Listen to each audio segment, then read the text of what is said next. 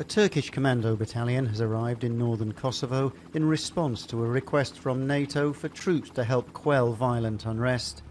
A military convoy loaded with equipment is also believed to be heading to the Balkans country by land.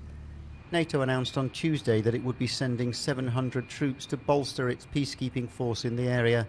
KFOR currently consists of almost 3,800 troops, including some 350 from Turkey.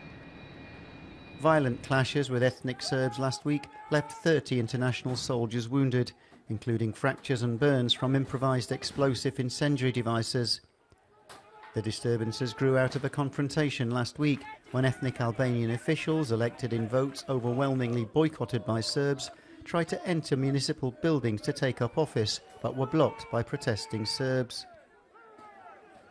On Sunday, Serbian women laid wreaths on barbed wire around some protected buildings, denouncing the Kosovo authorities. They're demanding that the Albanian mayors and police officers leave the official buildings and that 2 Serbs who were arrested during police operations be released.